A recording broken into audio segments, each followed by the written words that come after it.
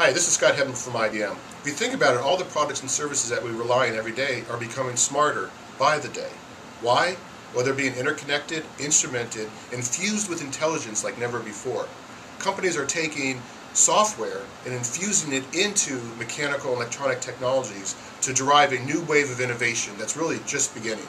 So whether it be a medical device or a treadmill or an automobile, software is becoming the invisible thread of today's innovation. If you think about it, every business is becoming a software business.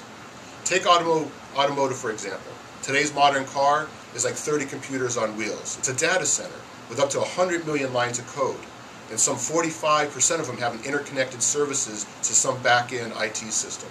Whether it be to monitor 911 emergency capabilities, if you get in an accident, it can sense where you are, call for help, or monitoring systems that will keep track of the air pressure in your tire, or if some mechanical issue materializes in your car, it can notify you.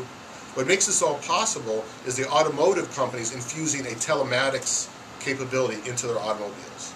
And we've been working with a leading provider of telematics platforms, namely Hughes Telematics.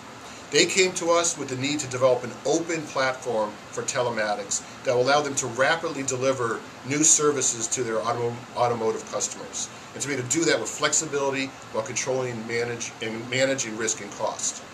We've been working with Hughes Telematics to help them with their product management capabilities, managing their portfolio of technologies and projects, and most importantly, the requirements process. You can imagine how complex and ever-changing the requirements are for delivering this telematics platform.